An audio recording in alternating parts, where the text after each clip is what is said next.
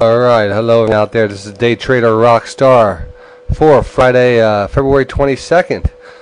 Man, what a volatile day today. Thursday, we started off, looks like we're going to break through that 1369, 1370 area. Ran right up against it. This is on the 15-minute chart, and we pulled right back off it. Pretty much a downtrend all day long. It was a sad, sad day here. Sad day in Brownsville. But anyway, definitely in a trading range here. As you can see, this lower support line really makes a good area, because you can see back here was acting as resistance. It kept on hitting against. Finally broke through it. Now it acted as support. We hit it here. We hit it here. We hit it here. And we're just about hitting it here today. So we're going to watch this line tomorrow. It's very important. Probably if we get a breakdown through this, we're going to break out of this trading range and probably head back down towards around the 1320 area.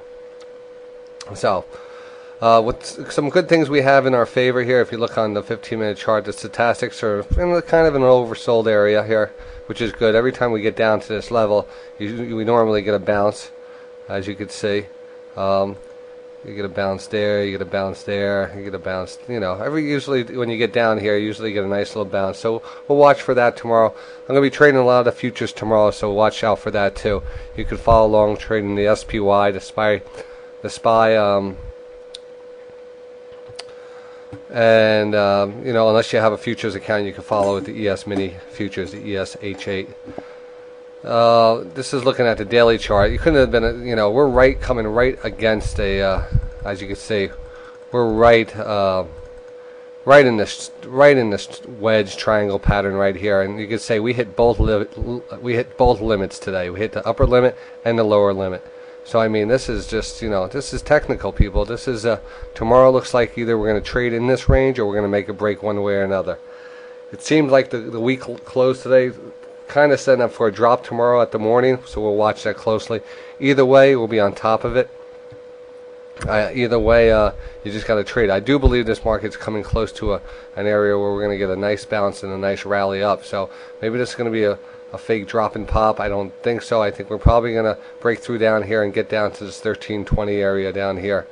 Well, we'll see. We'll play it as we see it. I want to go over some stocks today. Actually, I want to start off. There's not many calls I want to pick for tomorrow, because tomorrow is going to be a very volatile day and it's going to be money. I just want to say you got to have your powder dry. Having your powder dry, especially when you come into an apex or a point like this, you want to be able to get right in the market when you start seeing some serious momentum. Here's another interesting thing on the 3-minute chart, actually the 5-minute chart too. Maybe go, because the 5-minute chart's more. You see how this on the S&P here?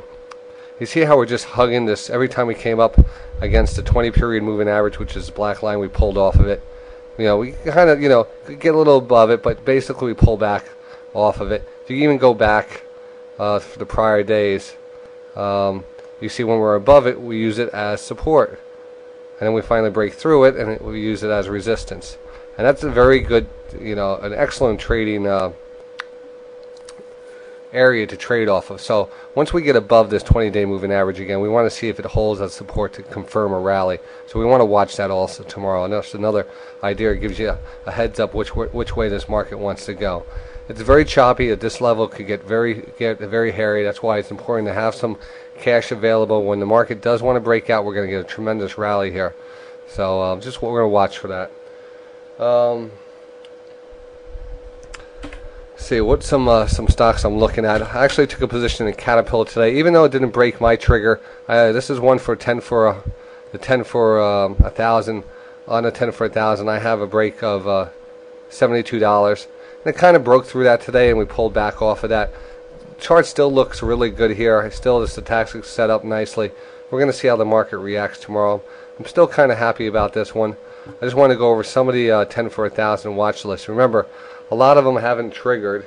The ones that have triggered have done good. The PCU has triggered. I think that buy was 103, and right here you could actually see, because these were all actually the some of the buy limits I sent out on the email here. Buy 103. We broke out of that 103 right here. Actually gapped up, and man, we ran all the way up to 117. But again, we gapped above that. I don't think not many people caught that trade, because it was such a strong trade. It really took off real fast. DBE, another one on the 10 for 1,000 watch list. Again, the buy trigger here was 36.70. Broke up above that. We got all the way up to 37.79, and then pulled back. So I'm going to watch this one closely. We're coming back into some support area here. And where did we get up to that? The high of that was 37.79. We didn't really get up to $38, but that was my target. It was really close to it. But we did get that breakout there, which was really good. Shield never broke out yet. SHLD. I still like this one a lot. SHLD. Sears Holding. Like the pullback, like the oversold statistics here. I like the consolidation right under the 20-period moving average. Even though the market looks like it's going to pull back, again, it's very important to hold off on a lot of these stocks until they break out of their moves. Garmin was one of them on the watch list, and of course that one had a big pop on the daily chart. What can you say? You know, it popped up on earnings. It ran all the way up to $73. I had a target of $68 on it, but again, this one kind of gapped up. It was a hard one to catch and a very volatile one, so I don't think anybody caught that. I was in that one for earnings and stuff, so I sold that pre-market for a nice gain. But again, we still set up for a lot of good triggers here. So looking for Caterpillar, Shield, Citigroup, Home Depot to trigger out, and here's a one short I like, VMware. And I'm actually going to start listing the 10 for 1,000 on the site here. I actually like VMware as a short here. I'll go more into that tomorrow. And again, just want everyone to get ready for trading the futures tomorrow. Get ready to make some serious cash. Here's a couple of new bullish ones I'm starting to like here. Nalco Holdings, it's a water company. I've traded this one in the past. I like the strength here, holding up nice in this market. Starting to make a nice W pattern. Maybe we get a little pullback here. I'd love to get a little pullback to maybe the $20 level, and I'd look to take a position in that one. NLC. I do like Broadcom. I covered this one the other day. Conservative Violent, and watch I would watch 2020 for an entry here, but had a nice little push up today, and then pulled back in the pullback. Watch this one. I think it's oversold. I think you could get a good position on that one. And one of my favorite long-term ones is Darling, DAR. This one had a nice move today, and just considered, I think this one's just going to continue going up. So just watch it. I think that's good for tonight and now. I think it's really good.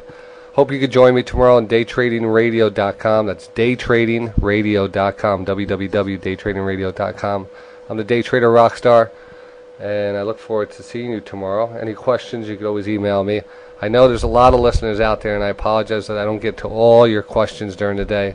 Today I was kind of real distracted with stuff, but tomorrow I'll be back on point. Look for a great trading day tomorrow. Up or down markets, doesn't matter. Again, patience is the key in this market right now. That's the true key. If you could just hang on there, let this market play its games, and then once it's set up, and you're gonna get a break either way. I tell you, once we get a break above this downward trend line, even if we get a break down and then a break back up, man, I tell you, you gotta be ready to jump in this market. This market's getting close to making a big move. Statistics still coming down, kind of weak. I wouldn't be surprised to see a downward move tomorrow, and who knows what kind of news is going to come out. But overall consensus is we might see a continuation move down tomorrow. So just be on your toes for that. Look for some good trading either way, and I'll see you in the morning. All right.